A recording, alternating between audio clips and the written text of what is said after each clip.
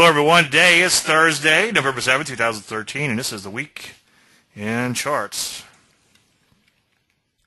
I know I say this every week, but this week, I really mean it. Well, I really mean it as far as the markets are concerned. I don't have a whole lot to lecture about this week, which is by design, because I want to have enough time to spend on the markets. We have a lot of developing situations going on. So let's go ahead and get a little jacked up on some Mountain Dew. I guess you guys are getting jacked up with me. For me to say let's.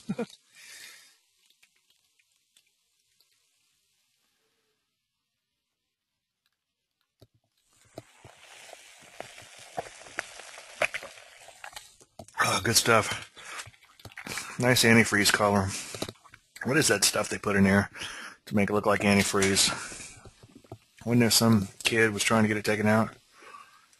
I know there's a lot of ways you can make it glow in the dark, too. All right, there's a disclaimer screen. All predictions are about the future, and a lot of stuff can happen between now and then. Hey, throw me a bone. Sometimes we have more people here than we have reviews on Amazon for my book. So if you get a chance, put a review up, even if you agree with everyone else. Got a new one today, and I was very excited about that. So, Eric, if you're in here, thank you so much. Appreciate that.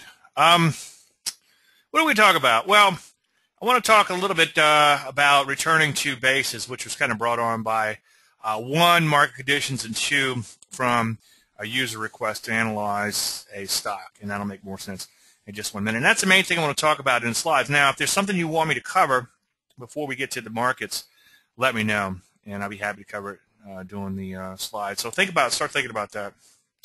Diet or the real stuff? Oh, I drink the diet. I'm kind of watching my carbs a little bit. I want to trim up a little bit before I go out to Vegas soon. So it gives me a little bit of a goal. All right, a couple of announcements. I'll get through them as quickly as possible. Speaking of Vegas, I'll be in Vegas. Try the veal. November 21st through 23rd. I'm speaking on the 22nd, I believe. And but I'll be there on those 3 days, full days. I'm getting in late on the 21st, so I might not have too much time at the show on the 21st. But 22 and 23rd, 22nd, 23rd, I plan on being around, possibly out and about. Maybe at some of the vendors' booths, so check with me on that. Also, I'm speaking on the 22nd, so come by and see me if you want. If you want to just grab a beer or something, or a cup of coffee, depending on the time of the day, let me know, and maybe we can hook up. Last week, I kind of tossed out the idea of doing a webinar or a seminar on stock selection, and I kind of woke up this morning thinking about that a little bit more. And that truly is the missing piece of the methodology, and everything else is, I don't want to use the word mechanical, but fairly mechanical. I think the real art is in stock selection, and that's why I have a website that I use for my trading service. I call it the Art of the Charts, because I just needed another website. I needed a name for it, but I do think there's an art to it, but I do think it can be taught, so it's something I'm kind of toying around with. One thing I've noticed in writing about it and thinking about it is a lot of, even though I believe you should focus on success and picking the best, a lot of the picking is in the culling, and a lot of it is getting rid of bad stocks. And getting rid of bad stocks is pretty easy to teach. And if you get rid of enough of them, all you're left with is good stocks. So anyway, y'all let me know if you want. I've got some feedback on that so far, and that's why I'm thinking about following through on this. I'm thinking about, if I did it, it would be make some kind of deal where the service would be lumped in as no charge or something like that to make it really worth your while. So let me know if y'all are interested in that. I'd be happy to do that.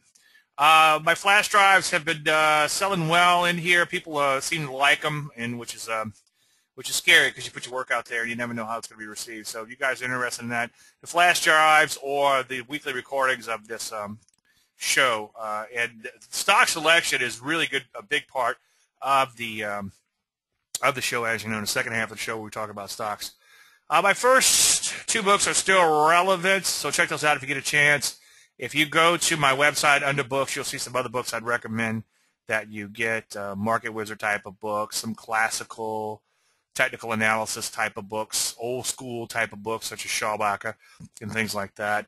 For charting, I use TC for Most of my U.S. work, I use Metastock for more in-depth analysis in my U.S. work and research, and then I also use Metastock for my for foreign markets. So check that out. I have a YouTube channel. You can go there, sign up, join. I've been putting more and more videos. It's kind of like you put a video out, you get a lot of good feedback on it, so that kind of inspires me to put out even more videos. So check that out if you get a chance. I have a trading service. If you get a chance, also, if you look at the YouTube channel, I just did a video on a trading service, so check that out too. And you can go here on my website. All right, enough of that. Let's get into the show here. During your weekly webinar, could you share your thoughts on GWR? Buy stop at 100. Can't make the show, but I'll buy the show. Thank you, Steve. All right. I started looking at this chart, and it was interesting. At first glance, my chart was a little bit more to this side, and I found myself saying, hey, well, that looks like a pretty good pullback. In fact, I actually saw it last night when I was doing my scans. It popped up as a potential stock. But the more I looked at it, the more things that I began to see. First of all, I noticed it has a lot of wide range bars relative to the stock's price. And here's another one here you can see. These are fairly sizable bars when you consider most of the time it's trading at bars about this size. So again, look, you got, you know, this is the average range on the stock is about that big, and then look what happens. Then you get these big wide range bars over a day or several days. Okay, the more you look, the more you can find in here, and this one obviously is a little extreme in here too. And then here's another one here. So you can see it's got quite a few wide range bars. Now a wide range bar in the direction of the trend is a good thing within reason, as long as it's not too extreme. So if it looks like this, and then you see a wide range bar higher, that's one of the trend qualifiers, straight from layman's guide. Gaps, laps, strong closes, things like that. That's usually a good thing. But when you're getting wide range bars all over the place, it implodes right here, and then it tries to rally up, then it implodes again. It's just kind of all over the place. Tries to break out of the base and implodes right back in. And that leads us to the fact that it's also wide and loose. Now, I didn't draw it through all of the prices, but you can see if you just kind of did a little trend line through all of the prices, you can see that it's really wide and loose. Now, it's making a base, so it's okay for a stock to bounce around at a base. But in general, you have to really wonder if the personality of the stock has truly changed. In other words, sometimes you get a stock that bounces around a lot and then begins to trend. So as long as this is good, you're okay. You can kind of forget about it bouncing around, especially if it's bouncing around within some sort of range. But the fact that it has all these wide range bars throughout this range, okay, and the fact that it's kind of all over the place, that's a little bit concerning. Oops. Now let's take a look at a couple other things in here. Now it pulled back to, it did break out. Oh, I know what's going on. Hang on. Sorry about that. My pen came off. Here we go. Now, it did break out of its base, and that's a good thing. But unfortunately, it pulled all the way back to its base. Now, you have another one of these wide-range bars, and that looks like a TKO. TKO is great if you have an uptrend that looks like this, and then you have that TKO move, okay? But this is a move that's just getting started here, and now it's retraced 100% of it. We're going to take a little bit more in-depth look at that in just a few seconds. The other thing that kind of jumps out at me is the HV is really low on this stock, okay? Now, this looks like a massive move from here to here, but that's only a little bit more than about a 5% move in a stock. If we trade stocks in our portfolio that move around 5% in an hour.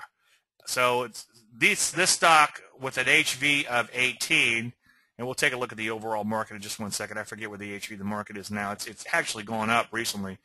But it's not that much more volatile than the overall market. So in general, I would prefer to trade a stock that's a little bit more volatile on a relative basis than the overall market. The other thing I'm wondering is it priced for perfection? Now, if you look at this chart here, you're wondering, well, what do I mean by that? I also get a lot of emails on that too. If you have a stock that's more efficient in the sense of the volatility is lower. It's a somewhat bigger cap stock. In this case, it's not really that big of a cap stock, but it's not a small cap stock.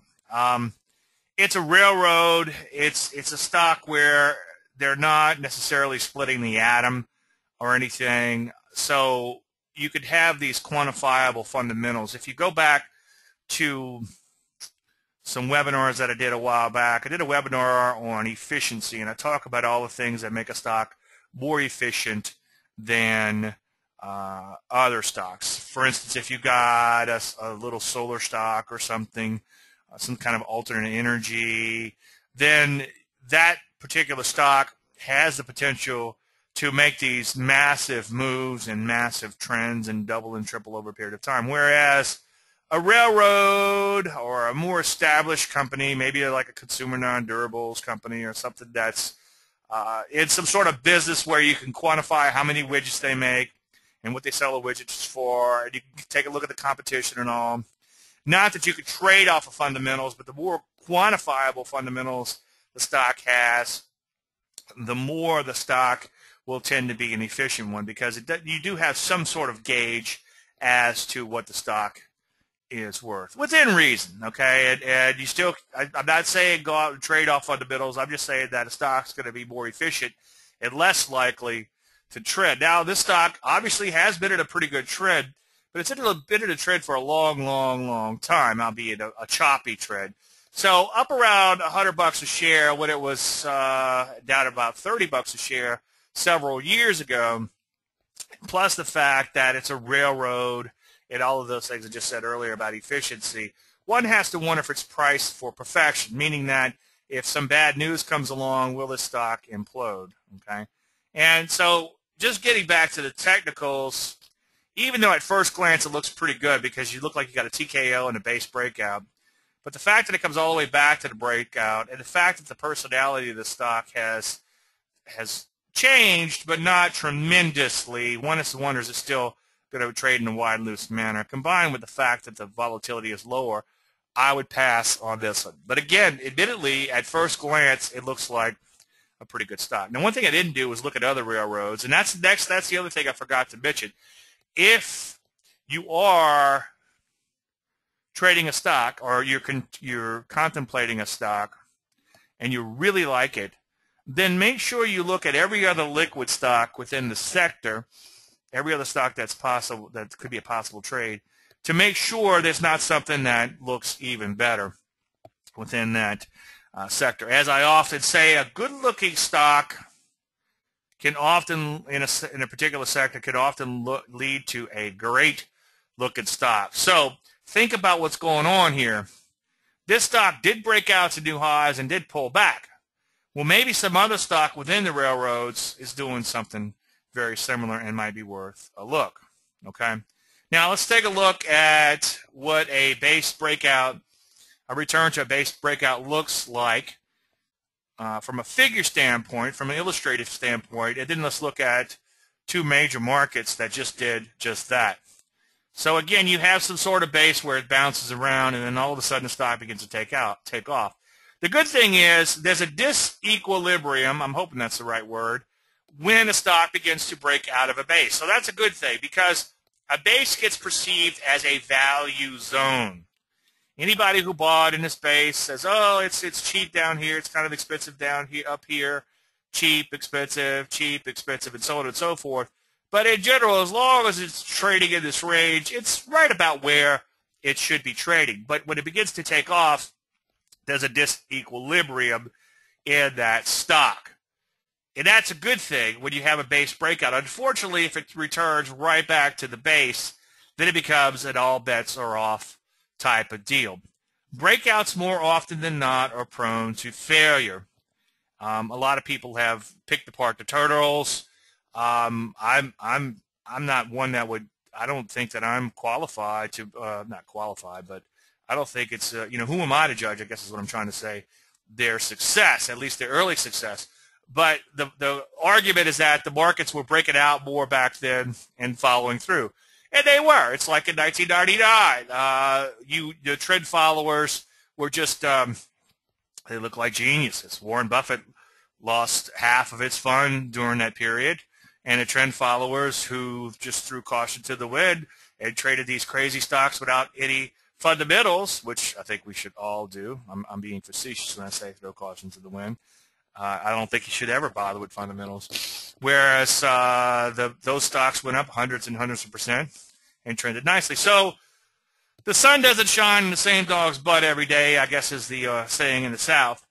And the sun was shining on the turtles when they did what they did. Now, that's a long-winded way of saying that breakouts admittedly did I will agree with some of the critics that said that breakouts worked a lot better then. But you got to make money, you do have to be at the right place at the right time, but you also have to have the smarts to recognize that you are at the right place at the right time. I'm sure there's some great opportunity quotes in here.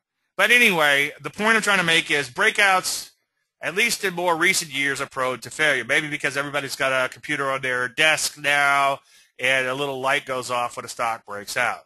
Okay? So if you want to trade and be very inaccurate in your trading, then breakouts is the way to go. Eventually, if you do it right, you will be able to catch something that breaks out and keeps on going. But 85.5% of the rest of the time, it's going to come right back in. Now, let's take a look at what happened in the EFA shares recently. And I put today's data in. This is as of a few minutes ago. And looking at the EFA shares, we see they did break out recently, and that was a good thing. And it just looks like it was off to the races. And then began to pull back, chop around a little bit, and they pulled all the way back to that base breakout. They tried to rally, especially yesterday, but now they've given that up again. Now the EFA shares is Europe and Far East, I think. It's pretty much everything outside of Canada. But I think EAFE stands for Europe and Far East. I'm pretty sure about that. Or maybe Europe, Asia, Far East, whatever. Anyways, these are what I use. Did I say anyways? Anyway, this is what I use for by proxy for foreign stocks. Now, I don't think that you could use foreign stocks to predict our market, but it is a piece of the puzzle that's worth considering. If foreign stocks are weak, then that scores in the minus column against our market. Now, again, I'm always saying I don't think that the tail could wag the dog. But I will admit in more recent years, the foreign markets are beginning to gain power, and maybe we're losing a little bit of power here. I hate to say that as a red-blooded American, but one begins to wonder. But I'll tell you, I used to never pay attention to the EFA shares, and now I do. I think it's something you need to look at daily. Let's take a look at the Rusty. The Rusty has become one of my favorite, I almost said indicators, but maybe indicator is not the wrong word, favorite indexes to analyze. And the Rusty did break out past this 108 basis the IWM. I just used the IWM ETF as a proxy. It came up. It went a little sideways in here. It looked like a little bit of a double top knockout, but then it returned all the way back to the base last Friday. And this had me somewhat concerned. Felt a little bit better earlier in the week, and then what happens on Wednesday, turns around and goes right back down, and then now we're back to the base again. So again, you've got a breakout followed by a 100% retrace. It's not the end of the world, but if the Russell gets below 108, you certainly want to pull in your horns a little bit in here. So as a case of a base breakout followed by a pullback. And again, it's a little bit more indicative of what's going on in the broader market. We got a few questions stacking up, so we're going to talk about, I'm going to answer these questions first, and then we'll look at the overall market, then we'll jump into individual stocks.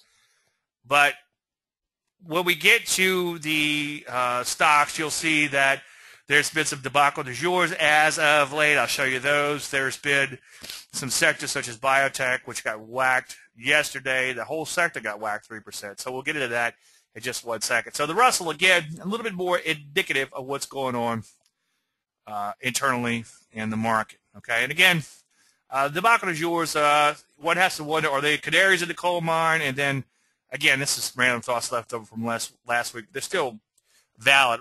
We're kind of in a tale of two markets. You've got the Dow making these new highs, which is a good thing. I don't get as excited about the Dow as the media does. And then you got the S&P just off of new highs today, notwithstanding That's a little bit more important, obviously, than the Dow because that's 500 stocks.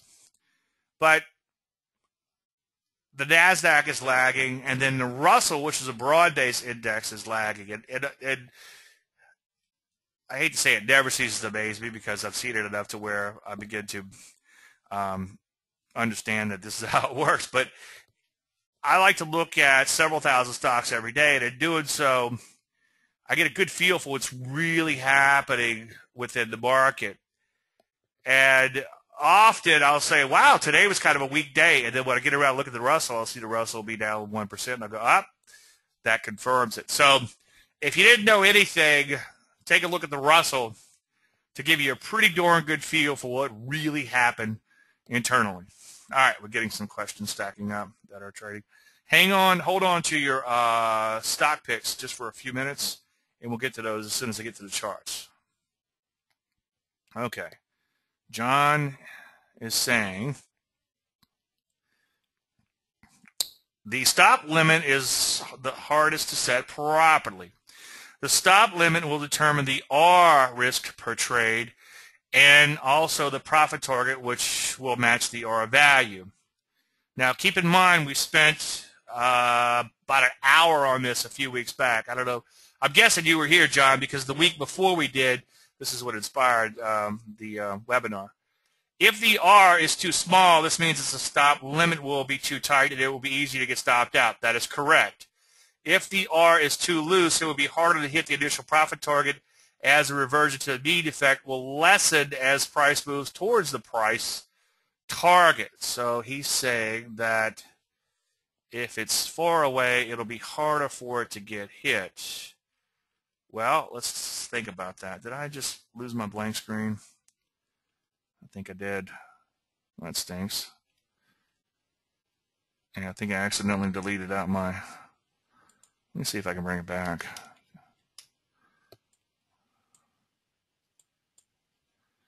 Well, we could just draw on one of these screens. And tell you what, let me just create a new one.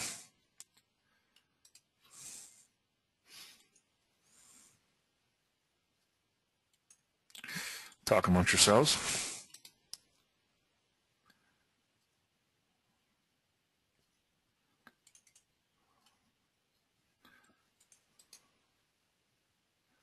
Let's see if there's a way to do this. Well, we'll just draw on a blue screen. This will work.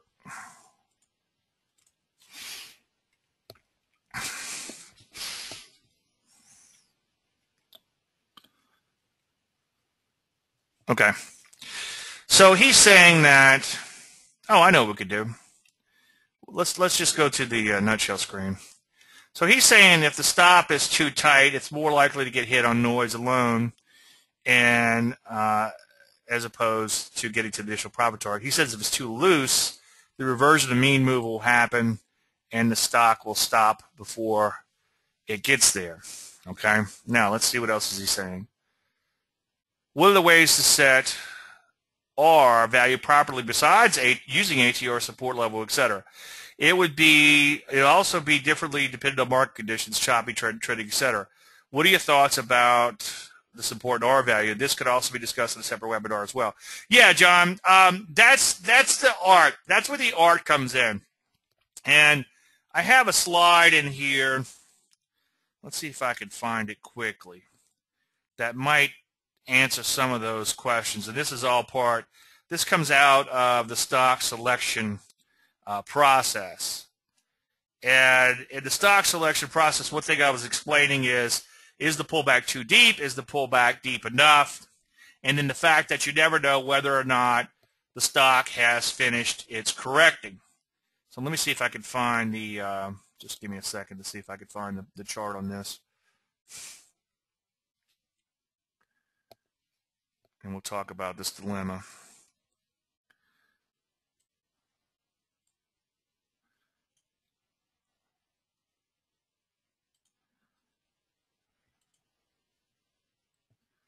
Oh, I know what to do.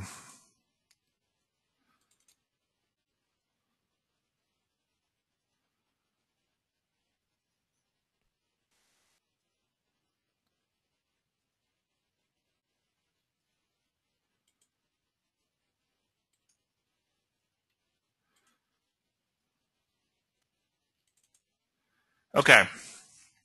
Now, what I'm saying here is, let's say a stock pulls back. What we're looking to do is obviously get in that pullback and hopefully catch a resumption of trend. But sometimes that market isn't finished correcting. And that's why we use a little bit more liberal stop, just in case that market comes down and finishes the correction, and then hopefully, and I hate to use the word hope, begins to take off again.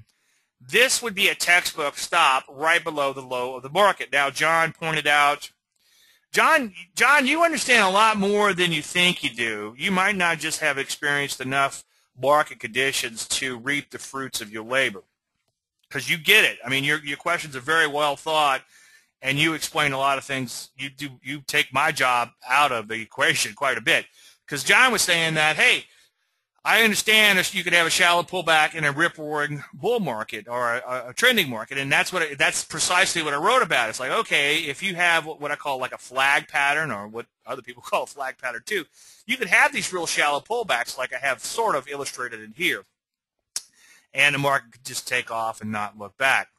Now, ideally, if you went through your stock selection process and the stock is in a persistent trend and made like a nice little TKO or made like a nice pullback, it has all these other characteristics and all these trend qualifiers in the direction of the trend and trades cleanly. And all of these things we talk about week after week, and then that would spend a weekend or at least a day out of the weekend talking about, then you know you're going into the best of the best, provided, of course, that the sector, the other stocks within the sector are also looking pretty good, and there's nothing better within the sector, like we talked about a few minutes ago, that looks even better, and the overall market's looking pretty good, then by all means, you might be in such a good stock that it might just trigger and not look back. So if you put all that stuff together, your chances of catching a winner stock are pretty good. But yes, sometimes that correction might not be over with, so that looser stop will help to keep you in that trade. Now, he's saying that if your stop is too far away, then the reversion of the mean move begins to happen, and it doesn't get to the initial profit target. Well, hopefully, all those things I just said, the trend and the cleanness and the persistency, et cetera, are going to help that stock get past that reversion to the mean move. So he's saying that the reversion to the mean is so far, it gets you, how are you going to get the rest of it in here? In other words, reversion to the mean, meaning that a stock tends to oscillate between overbought and oversold, or vice versa, either way. So he's saying that if your stop is way down here, meaning that your profit target's way up here, by the time you get about right there, your reversion to the mean move is done. That is true, but hopefully all these other things we just talked about are going to kick in, and that reversion to the mean move just gets you halfway there, and then the rest of it will be a resumption of the trend to get you to that profit target. Now, that's saying that the stop is too wide. Stops are a Goldilocks type of deal, just like a pullback is a Goldilocks type of deal. If pullback is too deep, then you retrace 100% of that trend. It's no longer a pullback. We just talked about these base breakouts that look like that. Okay, so that's no longer a pullback because you've given up 100% of the trend. If they're too shallow, then the market hasn't corrected it enough. It hasn't shaken out enough people. Think about what happens on a pullback.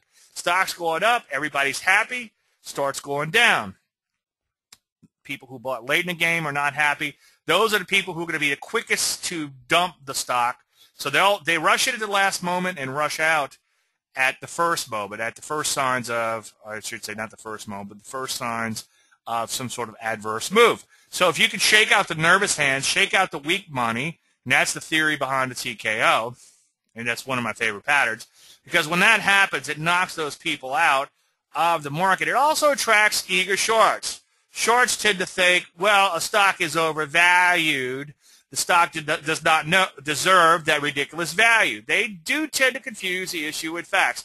I think shorts have, some particular shorts, not all shorts, but the shorts that are shorting a stock up here at these high levels, just when it begins to pull back a little bit, I think that they have a bit of an egotistical problem. They have a bit of an ego problem, and they're more concerned about catching a top, I think, than making money. They're more concerned about being right than making money. And that's one thing, I don't want to digress too far, but that's one thing I see a lot in this business is people just want to be right. And so much so that they're more concerned about being right than making money. So the shorts come piling in. So on a pullback, if you get all these people, you get the short sucked in and the longs knocked out, at least the nervous longs knocked out, then sometimes that clears the way for it to go higher. So you're looking for the reversion to the mean move, and then you're also looking for everything else to kick in too. Yes, it is a Goldilocks scenario. You have to look at the recent bars and determine where can you place that stop. But you also have to factor in the pattern itself. If a stock is way down here, it's already stretched pretty far.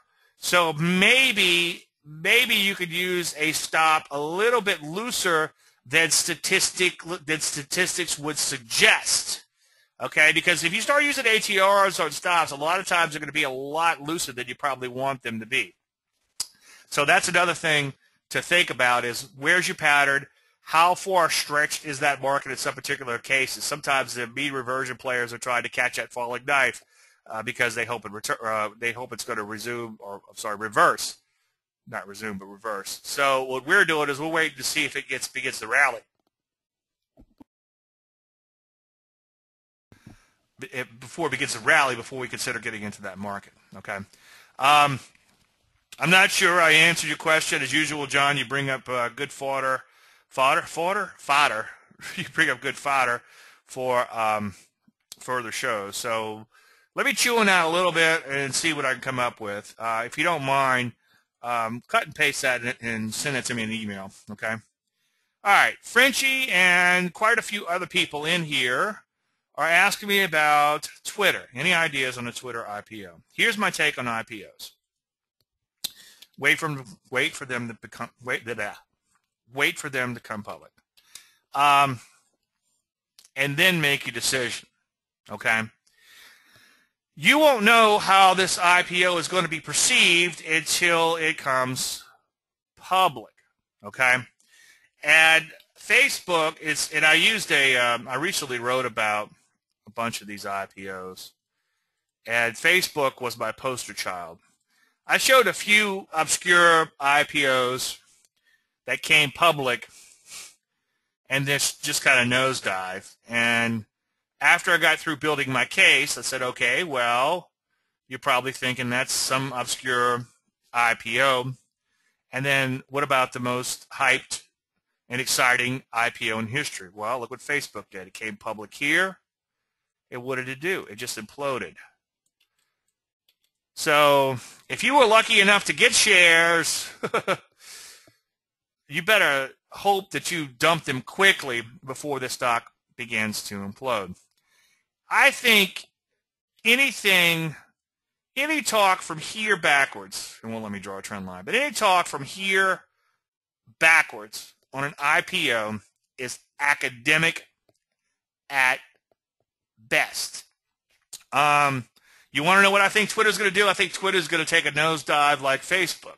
But there's been some naysayers out there on Twitter, so maybe it'll go higher. On Facebook, everybody was so darn excited that it was like, well, who's left to buy? So there's some naysayers on Twitter.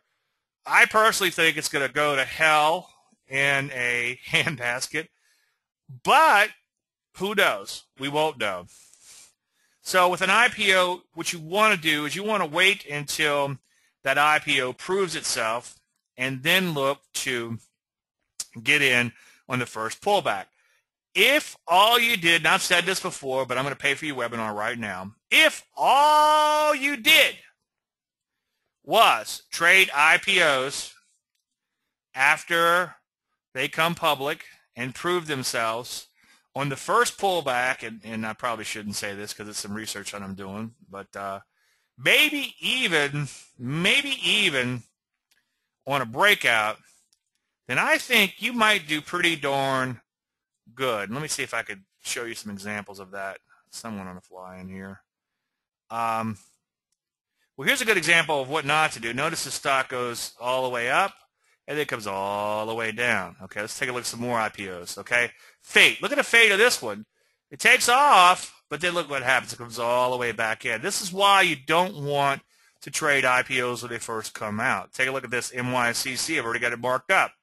Came public, didn't do much, and then imploded. This is why you want to let them trade Well, that's a VIX volatility. Forget about that. So you want to see how it's going to be perceived in the open market before you decide to trade it. Okay, I think SCTY was a good example recently. Let me see if we can punch that one up and go back to the offer date. Okay. Now this one hasn't been around forever. Now here's one of our bigger winners of the year. And what do we do with this one? So let's take a look at how to trade and how not to trade an IPO. This will be good fodder for next week's research too. All right, Solar City comes public. There's probably some excitement about this stock out there. Solar's a hot thing, no pun intended. But what does it do? It just drops like a stone. It loses about 30-40% of its value over the first first week or so. But then it begins to rally, and then it starts looking pretty good. Okay, and this is why we came in at this point here and entered this stock, because it began to prove itself in the open market, about 60% rally from its lows, and then begins to pull back. Okay, so let me repeat. If all you did was trade IPO pullbacks and breakouts to a lesser extent, I haven't completed the research on that yet, so I'm not sure just yet.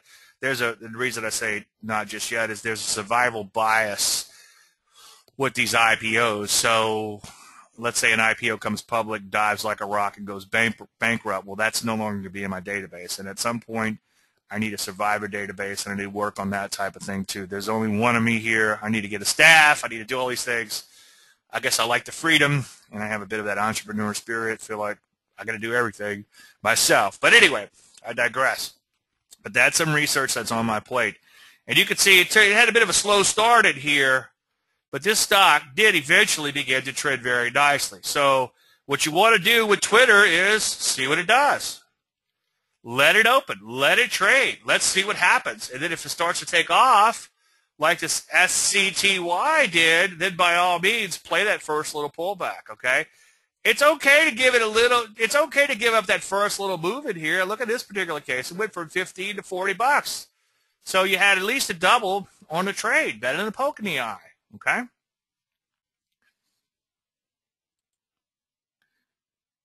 All right, Arseny wants to know.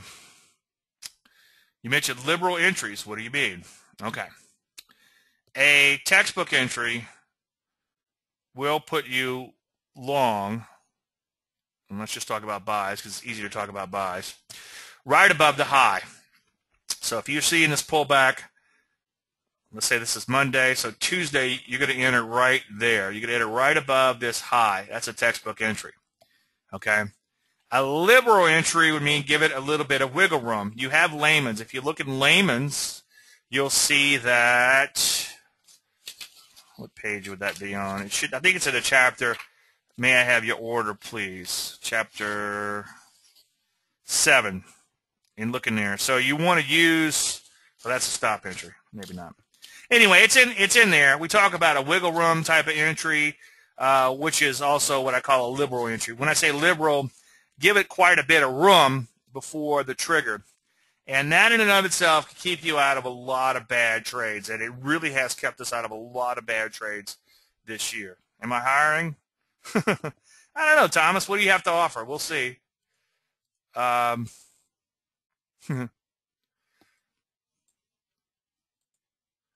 might be interested in a partnership. I don't know if I want an employee. It's like last thing I want is a human resources department.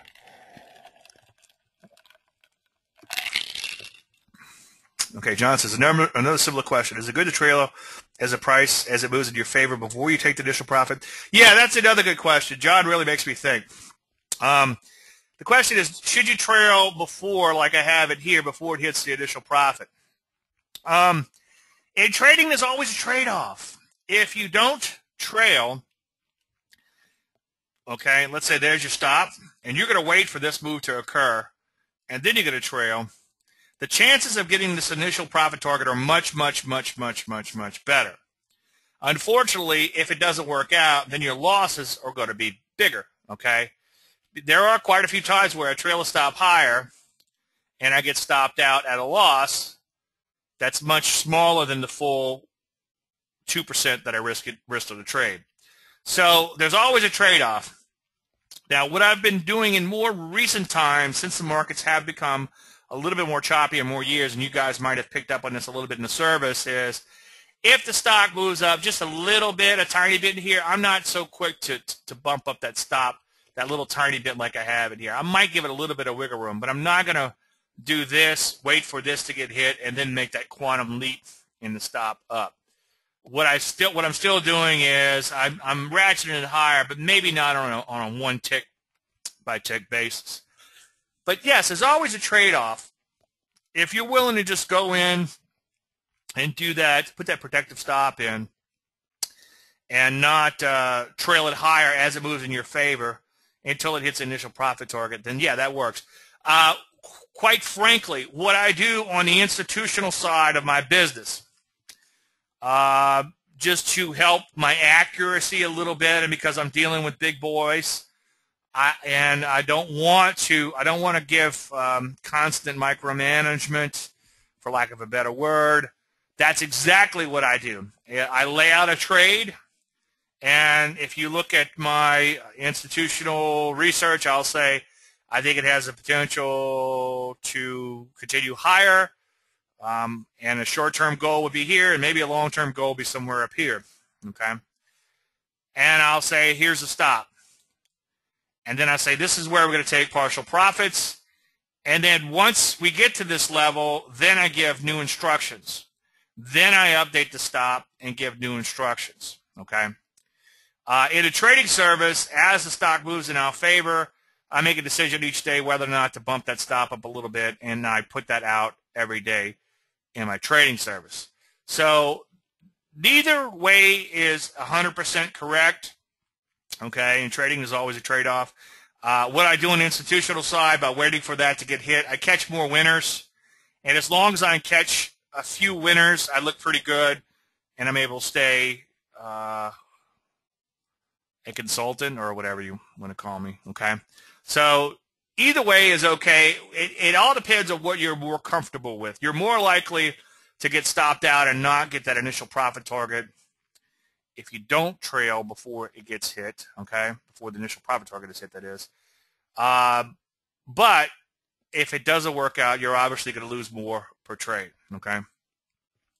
So, yeah, John, whatever works better for you. I think you're wrestling with it too much, and I think you're picking it apart too much, which I think you have to do when you're learning to some extent, but then at some point you're going to have to accept the way it is, okay, and realize that you can't change markets and you can't work on exacts.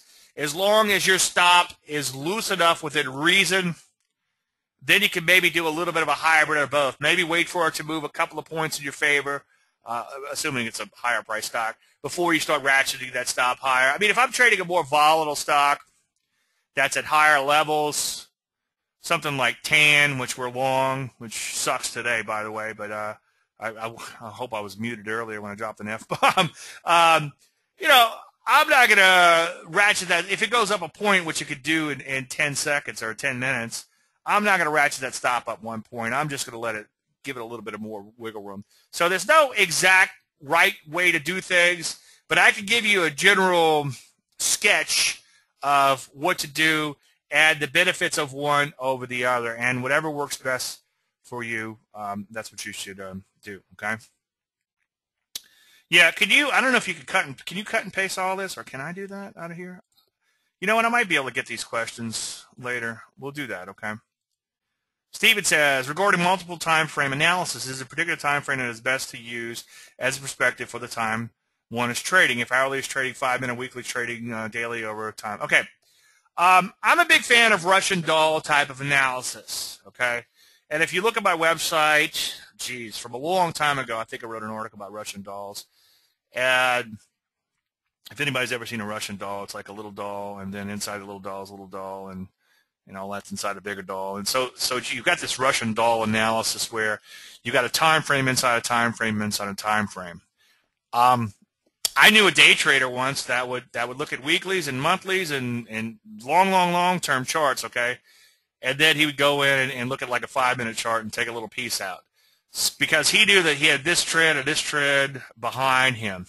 There's nothing wrong with doing that. The only problem comes in, as I've said before, is let's say you've got a stock that looks like this, and it's just an absolutely beautiful type of first thrust or a bow tie or some sort of other nice looking pattern on the daily chart, okay? Just a beautiful chart. Well, if you look at the long-term chart, the weekly chart is going to look like that. And you might even have to squint your eyes to see a little pullback. But that pullback here on the daily chart is a major change in trend or a potential major change in trend. If you wait until this weekly begins to look like that, you might miss 100% of that move. And that's why I do trade off a daily chart. It's especially important to trade off a daily chart on the short side because they slide faster than they glide. On the long side, you might be able to just, and this is another thing, maybe if all you did was wait for stocks to go down and make major lows, such as all-time lows, and then trade a bow tie off the weekly chart, I bet you would be a successful trader. In fact, I think you'd do very well. You would have to be one of the most patient persons in the whole world. In fact, it's kind of funny. I occasionally go on these webcasts each week, and these guys tend to be more day trader types with Doug Newberry and Bill McKinley, and they do a little weekly show every week too. And every now and then they'll pop in and see if I want to pop in their show, or they'll Skype me, whatever, and I'll go in and speak with them on an hour or so. Anyway, and it's kind of funny, even though I'm a daily trader, and even though they're day traders, they have a fascination with the weekly bow ties. And whenever I go on this show, we'll talk about stocks that are in weekly bow ties making major bottoms. And they're going to start tracking these things. So stay tuned on that. Longer term, it might be kind of interesting to see if we catch some really major bottoms in that. And they kind of remind me of the importance of that, even though they're day traders for the most part, or shorter-term traders, I should say. Now, the question is, what time frame should you look at? All of them. Why not? Okay? But don't let one – you have to determine what type of trader you are. I trade off daily charts. So if I get a setup that I really like, let's say that beats my specifications as a great-looking setup, I'm not going to go out and look at a weekly chart and let that weekly chart change my mind. In an ideal world, yes. Your 5-minute chart looks like this, or I should say like this, pull back. Your daily chart looks like this. Your monthly chart looks like this. Your weekly chart looks like that, whatever. And you have that Russian doll analogy. You have that small time frame nested, I think is the key word I'm looking for, within that bigger time frame, then by all means. But for the most part, you want to pick a time frame and stick with that time frame and trade from that time frame. So it's okay to have confirmation, but just realize that, especially doing a transition type of setup, you might not have that confirmation in a trend, okay? In fact, if I did, I started an article a while back called If I Did It. If I did day trade, I would intraday position trade. And if I did that, I would certainly have some bigger picture pattern working in my favor. Maybe even as far as like finding a market that's extremely overbought, okay, even though it's going up, and then look for like an intraday bow tie or something to capture that intraday trend on that. So when you begin to nest those time frames, if you're a day trader, sometimes you might actually end up doing something a little bit more contra, okay? Hopefully that answers your question. But, yeah, there's no specific one you want to look at, okay? All right, thank you, Armin, pointing out a trigger in a stock. I see that now, okay? Sure, well, let me know if you need me to email you the questions again, okay? Thank you, John. Okay, Peter says, I use a weekly chart beside the daily only for quickly see the profit potential for a support resistance area. Yeah, and I used to do that. And let me see if I could do that, show you how I did that. I used to do that in that what I did was, I don't know if this is going to work or not, so bear with me. Oh, you know what? We could do it over here. What I did was this. I would come into my tradable universe, and I've experimented with quite a few things over the years.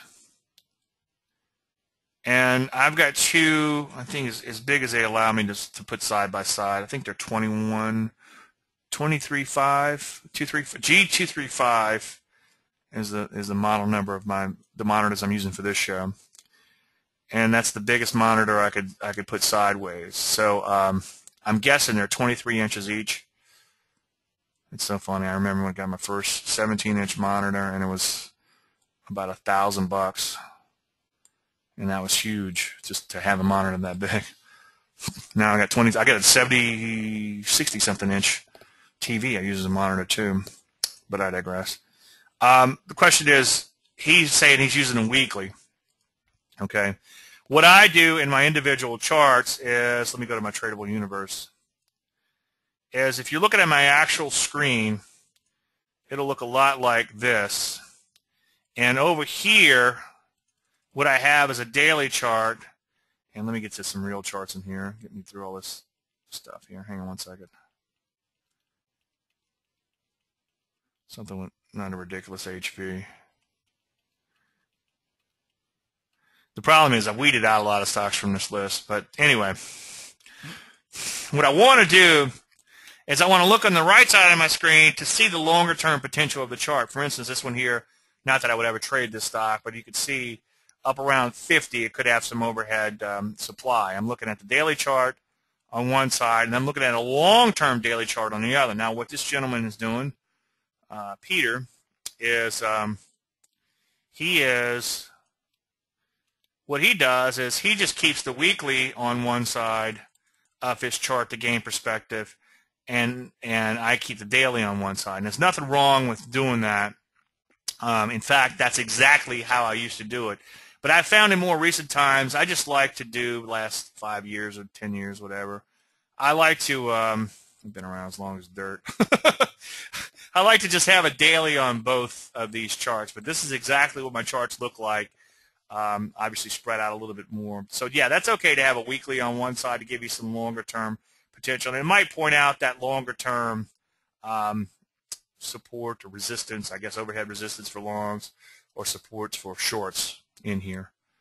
But, yeah, I do like to see, like in this particular case, okay, here's a stock at low levels, just coming off of a low-level base. It's wide loose. I wouldn't necessarily trade it. But you could see that this chart over here shows you that these are major, major lows way down here, and the stock might have the potential to return back to its old high. So, yeah, it gives you a lot of perspective. Absolutely.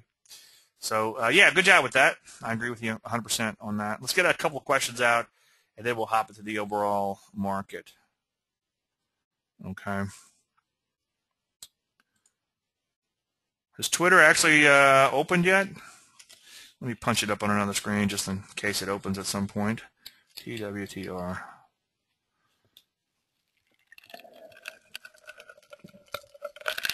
Yes, it is trading. Let's see if we have it in, it's not in, doesn't seem to be in whatever you call this thing. Let me take a look at the chart. Okay, let's take a look at, while I'm waiting to see if Twitter will come up, let's see if we can get a chart on this. Oh, here it is. Yeah, you guys can go ahead. You start asking about individual stocks. That's fine. What I want to do first is take a look at the overall market. Then I want to whittle it down to some things. Yeah, I'm not getting a chart on Twitter for some reason, even on, excuse me, my expensive feed. That Mountain Dew's kicking in.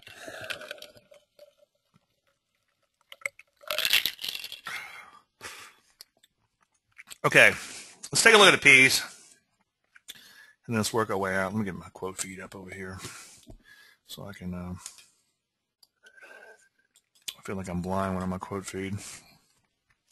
Okay, the P's. Well, as of this morning, they were looking pretty darn good because they were just shy of all-time highs, and you certainly don't want to argue with that.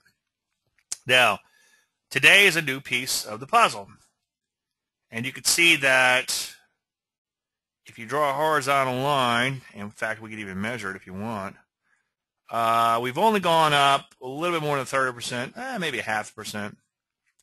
in 3 weeks or so. So that's concerning.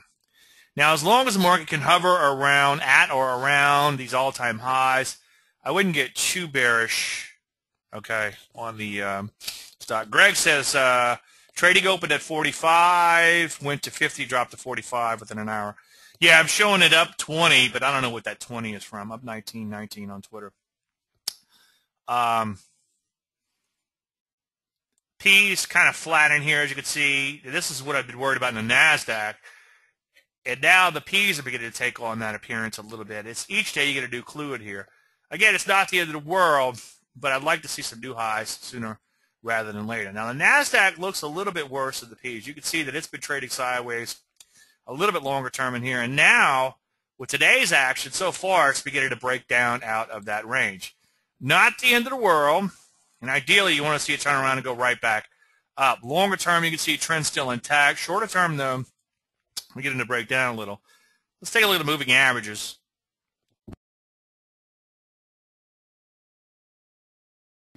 You can see with today's action that 10-day moving average rolled over in here. And it's also caused that 20 and that 30 to flatten out a little bit. Those are EMA averages.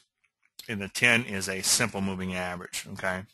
See the bow ties in my books for that. So that is a little bit of a cause for concern. It's not the end of the world, but it's something that we might want to pay attention to.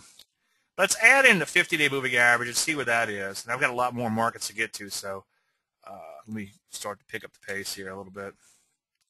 Let's take a look at a 50-day simple.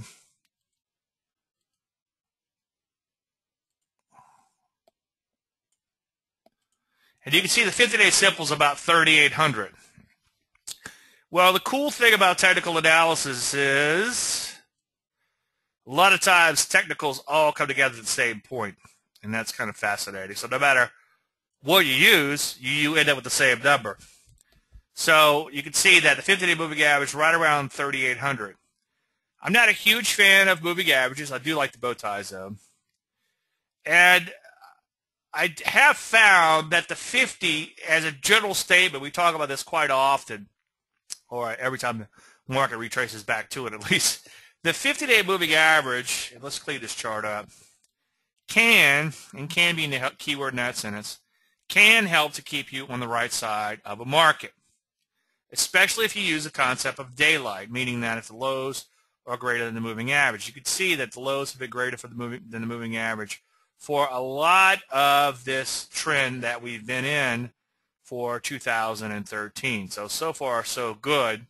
Shorter term, though, beginning to break down a little bit out of this range. Ideally, you know me, I want to see some new highs sooner rather than later. Let's just take a look at the Dow. Not that I care to, but there's a lot of excitement in the Dow because it made new highs. But until it made those new highs, or until very recently, notice it was just kind of wide and loose, extremely wide and loose, and mostly sideways. Where was it months and months ago? Okay, 15,500. Where is it now? A little bit above 15,500. So I wouldn't get too excited about the Dow just yet until it follows through to the upside. I'd watch the P's a little bit more carefully than the Dow. Here's our EFA shares we just talked about. As you can see, again, they've retraced 100% of their recent little breakout in here. Not the end of the world, but certainly a piece of the pie, or a piece of the puzzle, however you want to look at it. I'm on a low-carb diet, so pie would be great right now. Pie or some pasta. Or a beer. Let's take a look at biotech. Let's take a look at some of these sectors in here. Before we do that, let's take a look at the IWM. Again, we talked about this a little while ago. It has retraced 100% of its breakout, and now it's just kind of hanging in here. But look at it's hanging in here right above this 108 level. Continue to keep an eye on that level. If it drops below that, then I would be concerned. Let's take a look at biotech. Biotech got whacked in here. It was down about 3% yesterday. It's looking a little questionable. Let's take a look at biotech, the MG group. What I see in this MG group is a little bit more scary than what's being shown in the IBB. And what I see here is, anyone see it? Okay. I see a head and shoulders top beginning to form. And that's a little bit concerning. And you can see the moving average bow ties didn't really make a clean bow tie in here, but now they're trying to roll back over in here. So that's looking a little questionable. Even on a weekly chart, you can see it's kind of going a little sideways in here. It kind of lost some longer-term momentum, so that's something you want to watch in here. Metals and mining are doing okay in here, down a little today, but they did kind of break out a little bit. Keep in mind with the metals, I'm a little bit more lenient because it's commodity related than I would be in some of these other areas. So that's been improving. Steel has been really leading the way there to a somewhat lesser extent. Copper's been doing okay too. Let's zoom in on that steel. Okay, you can see steel's been in a pretty good run as of late. Gold and silver, though, within that sector have been lagging, and that's no big surprise when you take a look at gold, the commodity itself.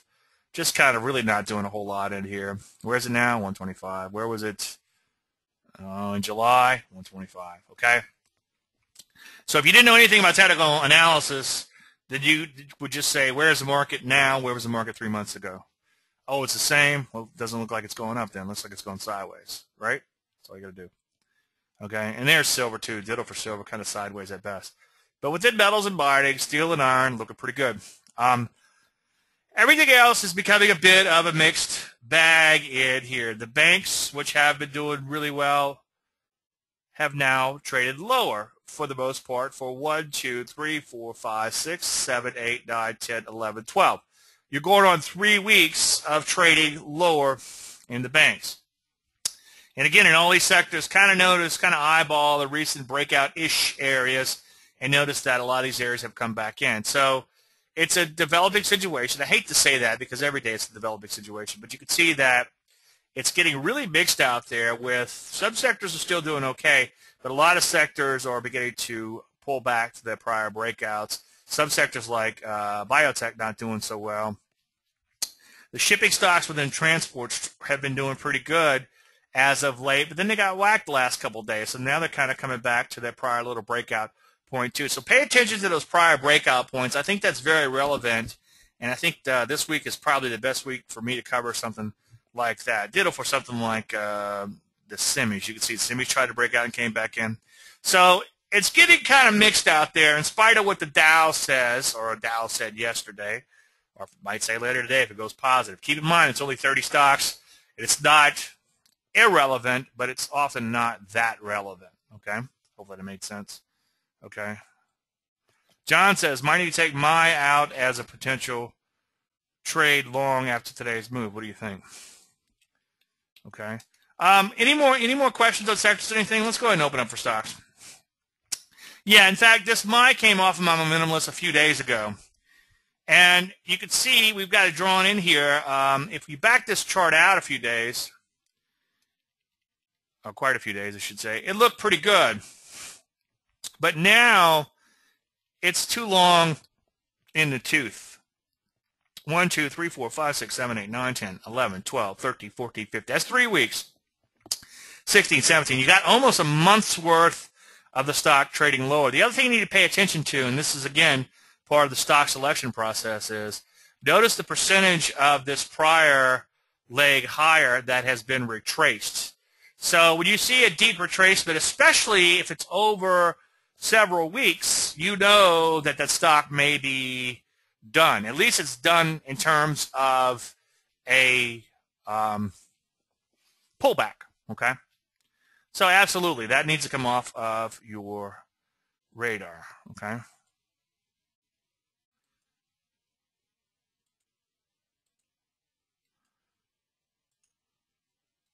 Okay, AKS, that's going to be a steel stock for Andre. Yeah, I mean, this needs to be on your momentum list, but it's certainly not set up just yet. The other thing you got to watch in here is you do have a lot of overhead supply between 5 and 6. So that right there would probably keep me out of this stock. Even though that overhead supply is about a year ago, you got to keep in mind that markets have bad memories. Yes, all this trading throughout here and all this sideways trading, you had probably some tax loss selling. Somebody might have died, unfortunately, and their sons and daughters or whoever got a hold of their accounts and then liquidated them. Somebody might have got a divorce and had to liquidate at least half of their stock. So there could have been a lot of things that happened over the last year and a half for when we had this overhead supply. But markets still have pretty long memories. People will hold on to stocks sometimes for a long, long time. Once a stock gets away from them, they tend to just write it off in their head and let it go, okay? So it would have to get maybe above 6 for me to get excited. See, here's the deal. Let's plot the industry on this stock, okay? So here's your stock here, and this is what the industry looks like, okay? So if the industry itself looks like this, I'd be willing to bet, if it lets me draw an arrow, yeah, if the industry itself looks like that, I'd be willing to bet that you could find something that's trending even better within steel. What did I say a few minutes ago? A good-looking stock in one sector might lead to a great-looking stock within that sector, okay?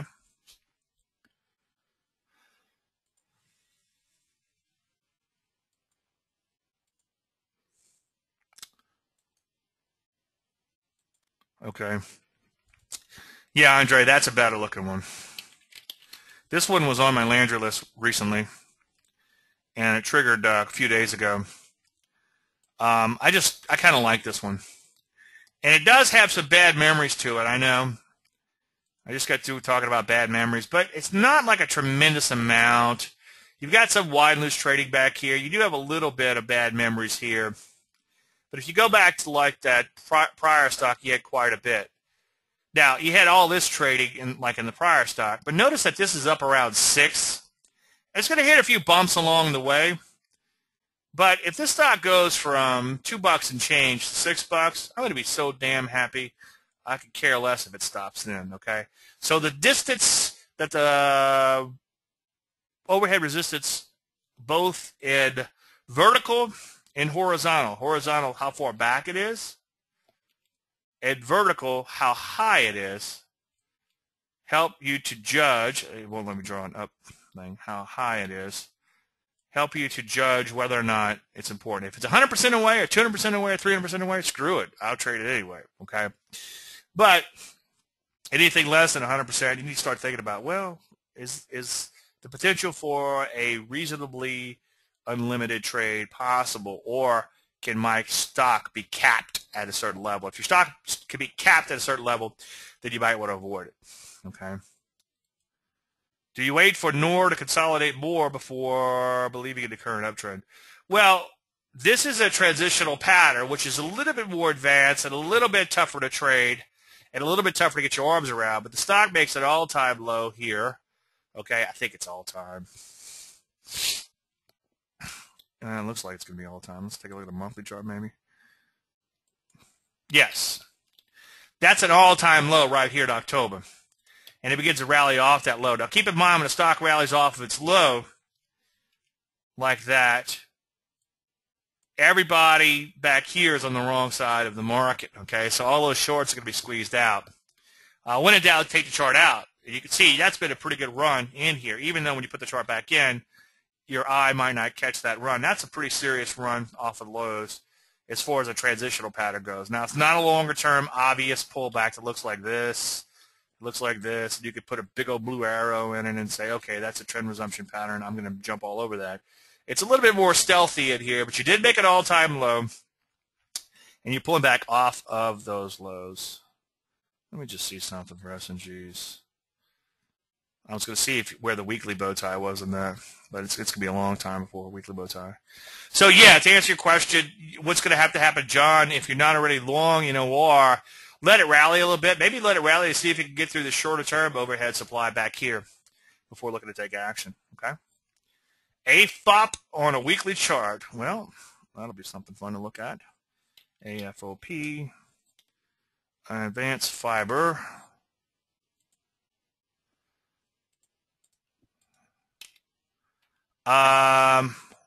Well, it looks okay on a weekly, but it would really have to get about to 22 before I would be interested in it if I traded weekly charts. Let's put a weekly bow tie on this. What the heck? Just for S&Gs. You know, that would be entry right there off a weekly chart on a bow tie. Would you had some you might have some false moves earlier though. But if you could stomach it, if all you traded was weekly bow ties, I think you'd do okay. On the long side, on the short side, I think it would take too long to catch up. Although if you get a bear market like 2007, 2008, you'd probably do okay. Any thoughts on NTRI? That's going to be Nutrisystems. You know, that's a diet I thought about, but I just don't like Nutri that much. TRI. There's probably 3 people in Louisiana just got that joke. A nutria is a rat, large rat that comes from South America, kind of like a coypu type of rat. It's an invasive species. In fact, in Louisiana, if you have a license, you can shoot them, cut the tail off, and get $5. And some industrious people will actually ride around looking for nutris and cutting tails off. If you find an old road, like in a swamp somewhere, you can go out on a Saturday night and cut a bunch of nutri tails off, dead roadkills, bring them in for $5 each. You come in, you get home stinky, but you make a little money. So that's what a nutri is. We call them nutris. Nutria is the real name. Anyway, Nutrisystems is a diet system, I think, that they deliver food to your house, and I just don't like Nutri that much. It's got some longer-term problems to it. My other problem, too, is I find these diet stocks, and I hate to say use the word fad, but for lack of a better word, or no pun intended, they tend to be a fad. They tend to take off, but then they implode. I mean, here's a great example here. Look what it did here, but then they just absolutely implode. So I guess they're just made to be traded, and there's nothing wrong with that. But yeah, you can see it's broken out nicely. It had kind of a TKO type of move here, a little bit. It was a little bit too far down. The trend wasn't that great when it had a TKO. But now that it's broken out, I think it looks okay. My only problem is you're going to have to ask yourself with a stock like this, because it can be such a fad stock, is it priced for perfection, and can it really make another leg higher? I mean, it's kind of going straight up in here, and you do have a little bit of this overhead supply. But that's 3 years ago, so how much of that bad memories is left, I don't know. But I think I would pass on it. KWK for Phil. That's going to be Quicksilver. WK, which is neither a quick or a silver stock. It looked like it bottomed out in here, but then it pulled back too many days, okay? And now it's kind of wide and loose, and if you back the chart out a little bit, it's got a lot of this wide and loose trading, and it's going to have a lot of bad memories along the way. And then you've got a lot of wide and loose trading back here. So it's going to have a hard time rallying up. If I were you, because it does look like the stock is putting at a major bottom, I would take a look at some of the other oils or independent oils and see if there's something you like even better. Again, like I said, a great-looking stock or a good-looking stock, good-looking setup in one stock might lead to a great-looking setup. And now the Art wants to take a look at FIS at all-time highs. FIS is Fidelity National Information Service. I have no idea what they do and if that means anything. They didn't really break. It didn't really break out of this base decisively. You just have this one bar here, and it's not quite what I call a bottle rocket, but for lack of a better term, I talk about bottle rocket stocks where you have these 1 or 2 big wide-range bars, and that's it. It's not an extreme wide-range bar, but the breakout is just one bar so far, and it's retraced most of that so far back to the base, okay? So, I don't know. I'd have a hard time getting excited about this stock unless it bursts higher more decisively. It's also a bit on the thin side. It's not thin side, I'm sorry. It's also a bit on the low volatility side. HV is kind of fairly low in here. So, I think I'd pass on that one. I think you might be able to find better.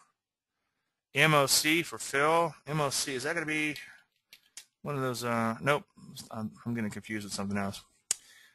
Way too thin, Phil. I mean, as a private trader, you might be able to trade it, but it's too thin, and it doesn't have any structure. It just chops around. Looks like it, I don't know if it gets manipulated or what, but it's just too thin, too crazy to trade. Yeah, it's trying to break out from these lows, but be careful on that one. Gloria, STN. Good to see you, Gloria. I haven't seen you in these in a while. If ever. Gloria, that's a little thin. That's super thin. That's really thin, so be careful with that.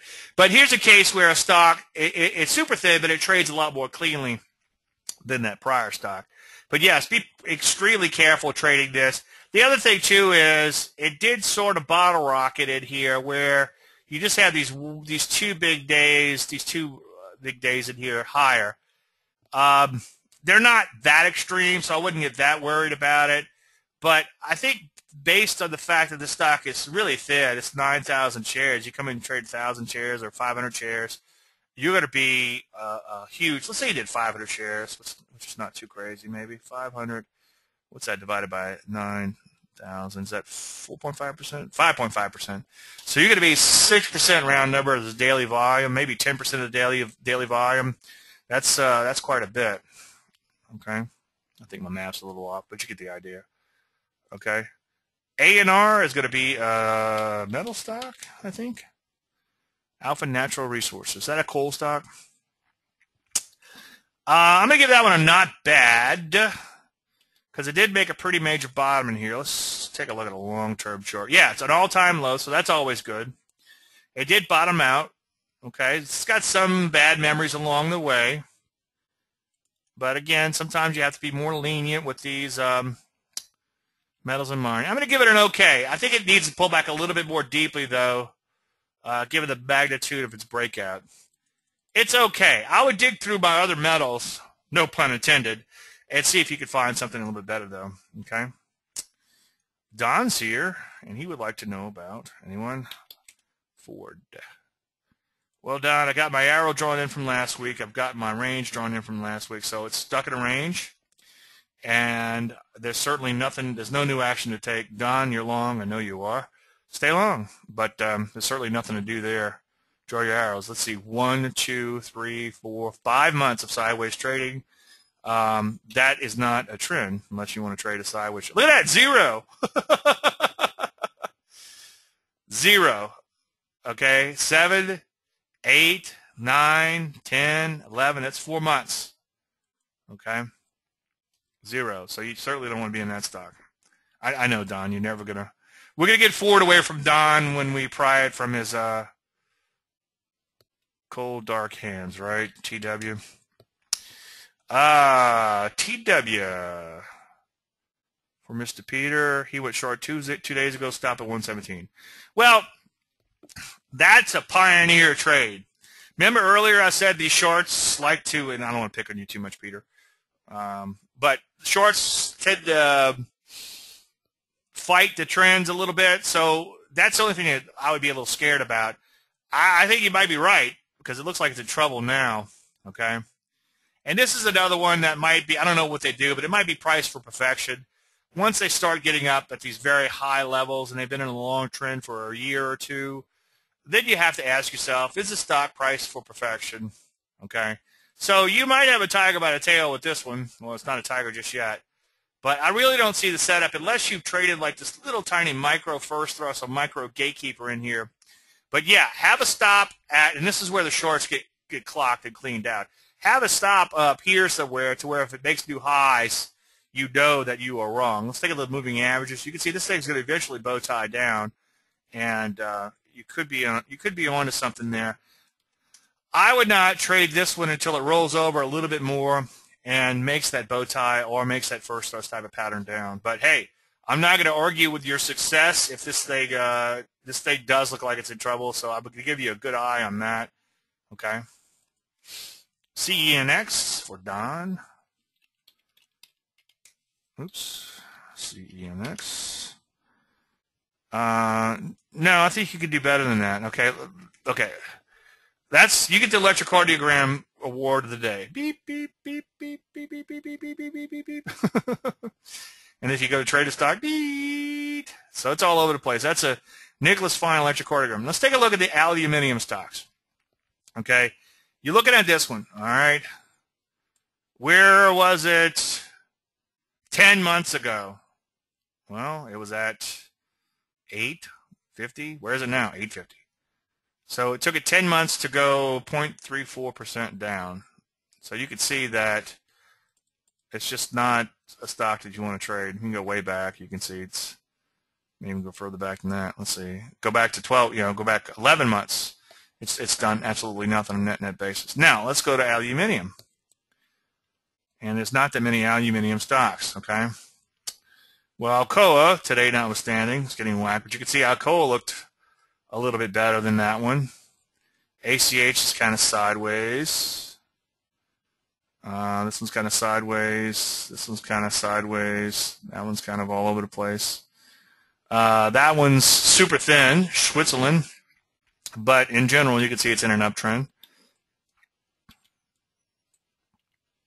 This one looks like it's breaking down. Could be a possible short, kind of on the thin side, though. And NOR, which we talked about earlier, looks a lot better because it looks like it's kind of bottomed out and taken off. So I would go with NOR a week ago as opposed to something like, what was it we're looking at? T and X. It's just all over the place. So I'd leave that one alone. Not too many aluminum, just looking too good. Phil, that was on the, I had this one on my Landry list up until today or yesterday, and I'm kind of beating myself up on it. Let's take a look at it. We talked about this one potentially last week. It just got too crazy, and that was a hard decision. Because if you back the chart way out, it looks like it's possibly making a longer-term bottom in here. Went sideways forever.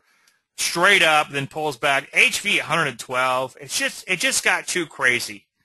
And that's why I took it off of my screen. It might be a longer-term bottom, longer term, but I think at this juncture, it's retraced too far. It's become too crazy, so that's why I took it off. And when you take a stock off your screen, you just have to tell yourself, this thing may go to the moon, and I'm not going to drop too many F-bombs if it does without me.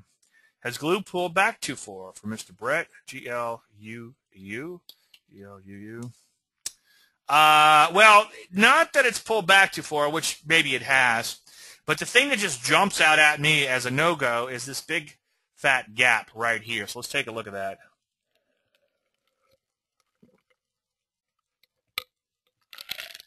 Anytime you get a gap, I'm looking at how green this Mountain Dew is. That can't be good for you, huh?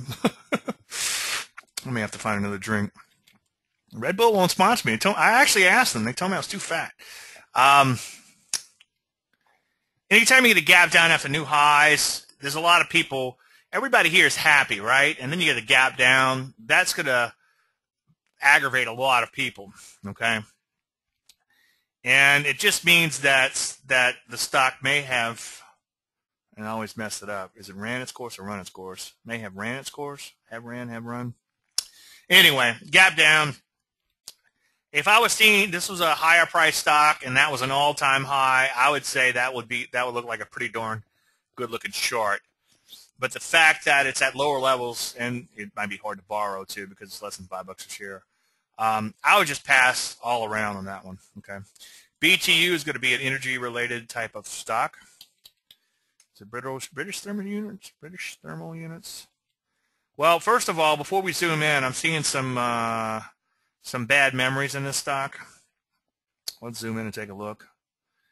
It's worked its way higher, but it hasn't really set the world on fire. 18 to 20, that's not that big of a move, okay? And it's pushing right into this overhead resistance shorter term. I think I would pass on that one. What is that? That's a coal stock? Or is that natural gas or something? Coal, maybe? Arseny wants to know about DDD. I saw where they printed a card. You guys see that? I didn't read the article, but it was the first car that was printed. To those of you who may not know, DDD is a 3D printing company. I have this stock on my momentum list. I have a love-hate relationship with it. As Doug Newberry says, I love it and it hates my account. So, yeah, it's in a nice accelerated uptrend in here, maybe on a pullback. This one is just going to be crazy. The volatility of 42 doesn't fully reflect how crazy it is.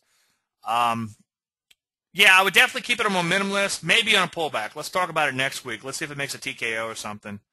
Okay, Cliff is a long. That's going to be another M&M.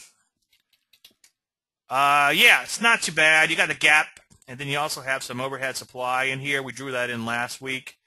That was a year ago, but I wouldn't completely forget about it. I would pass on it based on that. But if you zoom in shorter term, it's a pretty good example of a stock that did break out, and so far is just pulling back. And then longer term, you're still coming off relatively low levels. So all this is good, okay? It's kind of Frankenstein stock, good. And then all this is bad, or Tarzan stock, okay? So I would leave it alone based on that. THRM for arsenic, THRM, THRM, M or N? THRM. Oh, can't find it. Did I punch in the right thing? THRM? THRM. Thermal something, maybe? Oh, Gentherm.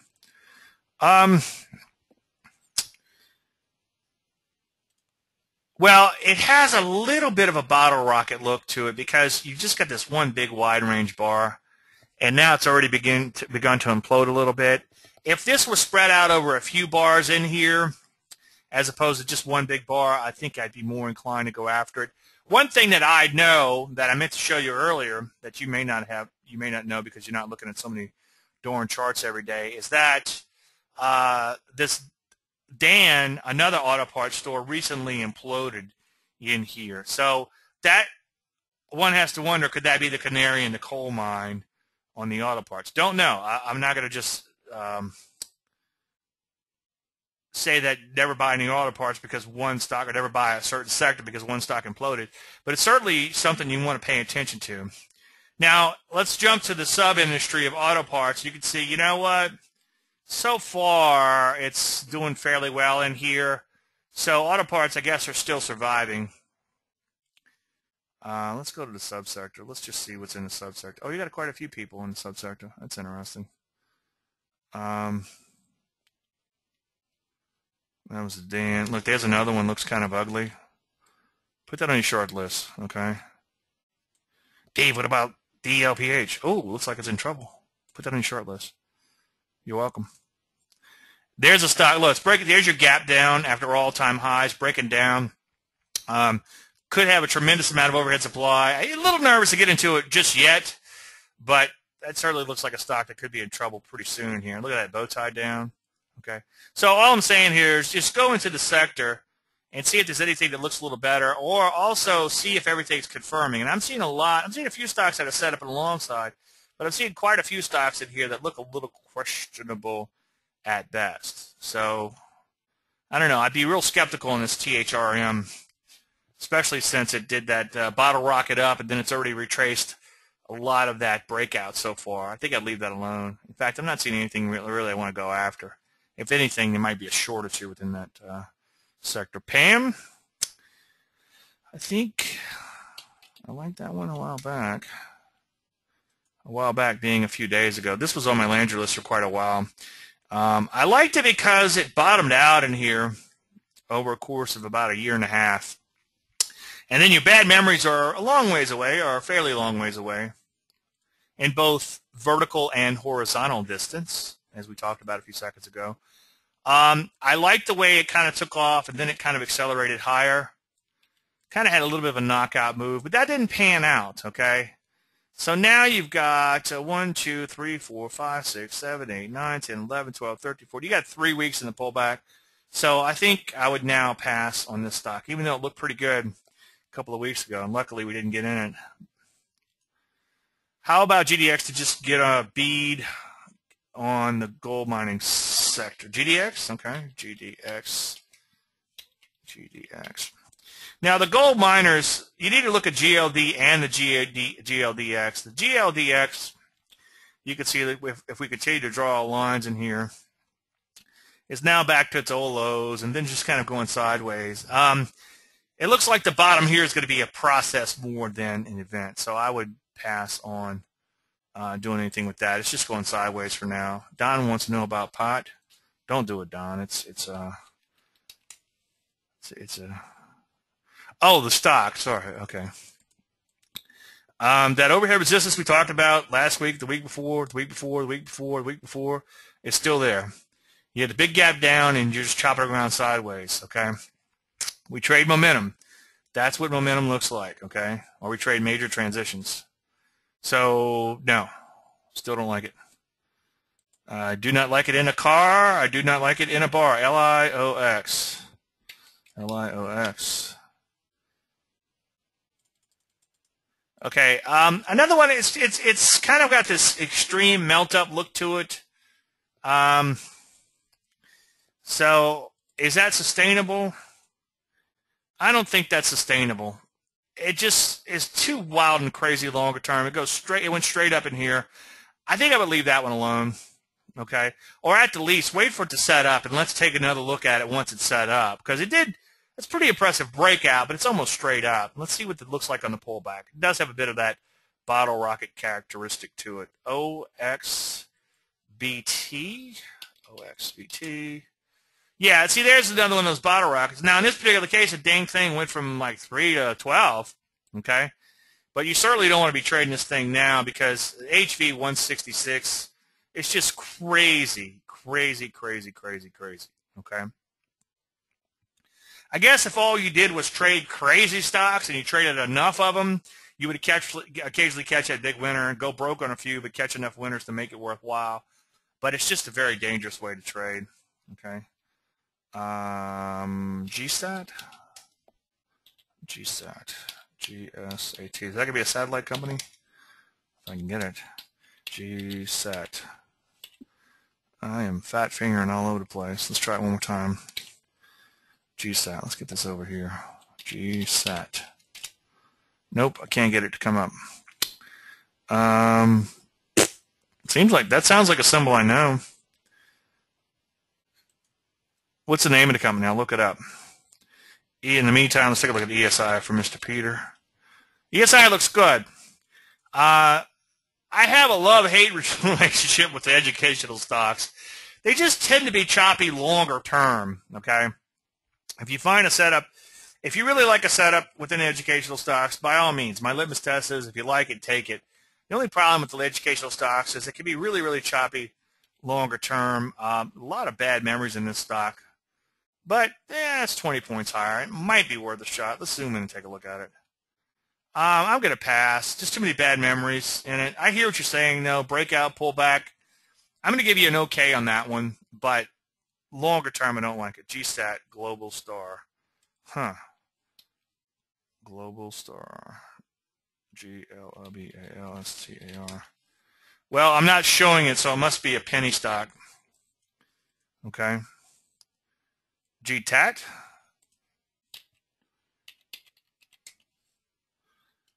Advanced Technologies. Well, this had a nice little gap higher. A little bit of a pullback. Okay.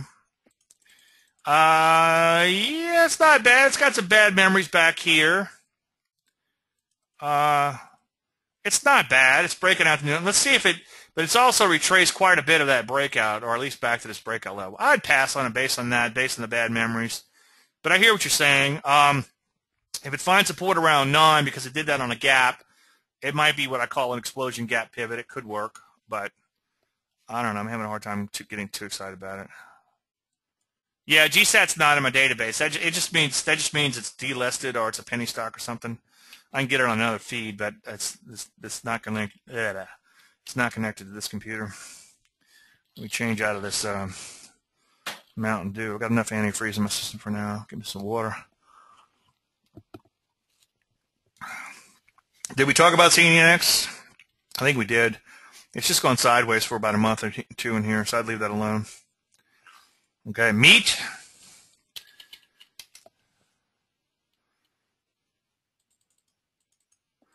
Well, it's a little sideways. Okay.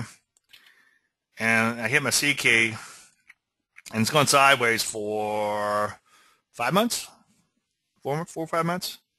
So, yeah, there's nothing to do there. It'd have to improve greatly for me to do something there. CCL, Carnival Cruise Lines. Well, it's all over the place. There's no structure there. It's an electrocardiogram.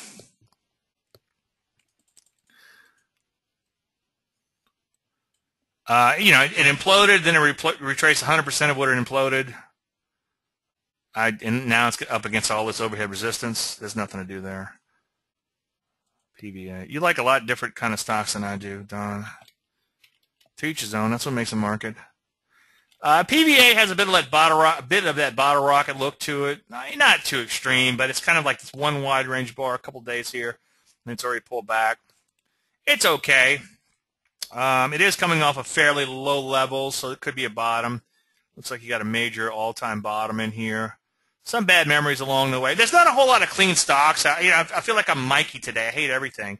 And there's just not a whole lot of clean stocks out there, and that's not a big shocker when you pull up the NASDAQ, where we're going to get a lot of our setups from, okay, and these four-letter stocks. And you see that the NASDAQ's going sideways for 3 weeks and now beginning to break down a little bit. So it's not a big shocker we're not seeing a whole lot of setups. Wow, I think I just rambled on a little too long here. We're out of time. The recordings get a little hard to process after about an hour and a half. Look, I have a blast doing these things, as you can tell, so I appreciate you guys coming. Without you, obviously, there's no show. Any unanswered questions, Dave@DaveLandry.com. You know the routine. I'll try to get to you directly, and if that doesn't work, I'll certainly cover it in next week's show. If we don't talk again, everybody have a fantastic weekend. Thank you guys so much for coming. I'm flattered that you're here and you took time in your schedule to be here, so thank you so much.